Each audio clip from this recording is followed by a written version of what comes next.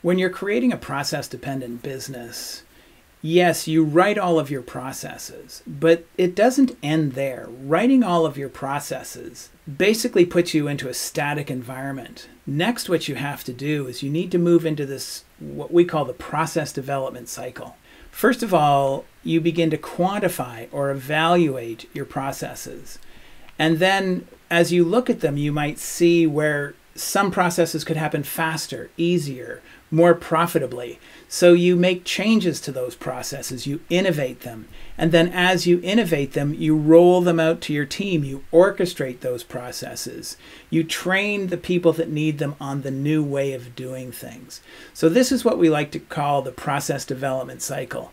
But before you get to the process development cycle, you've got to create a process-dependent business. And a process-dependent business is pretty simple to create. There's a 5-step plan. It usually begins with vision, and a lot of people often say, what's vision got to do with process implementation? But vision has a lot to do with process implementation. You need a vision to know where you're going. It also helps you develop the organizational structure of that future vision, of that future department, say. And then what you begin to do is you define all of the processes that you would need in that future business, or even the processes that you need now. And when I say process identification, I don't mean that you're actually writing all of your processes. You're simply walking through and naming all of the different processes that your department needs or that your company needs. And then you will link those processes that you've identified to boxes or roles on the organization chart. And you would link all of your employees to roles on that organization chart. And that's what we call complete functional accountability. Everything that has to happen in the business has now been defined, assigned to a role or a box, and an employee is accountable for completing that.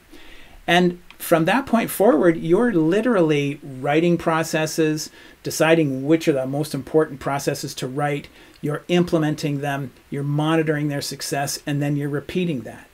And then finally, what really makes this happen is the TouchStone process, because what makes TouchStone unique is that we integrate people with positions and processes. In other words, we identify all of your positions, we identify all of your processes, and then, as I said a moment ago, we link those to the positions on your organization chart, and then we add your people and we link the people to those positions in the organization chart. So we integrate these 3 key components: positions, people, and processes. And what this does, what this integration does, is it makes the processes super easy to find.